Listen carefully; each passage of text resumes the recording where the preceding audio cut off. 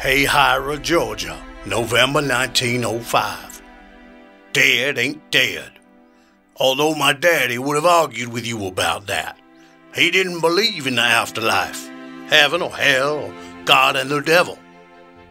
His thoughts on death were summed up by a little verse he liked to recite. There was a dog whose name was Rover, and when he died all over, except his tail, and it rolled over. He felt this applied to humans as well as animals. I guess he discovered the truth soon after he drew his last breath. But I'm here to tell you and say it again, dead ain't dead. I should know. My name is Obadiah Sampson. I died today, and yet a part of me still lives on as a ghost.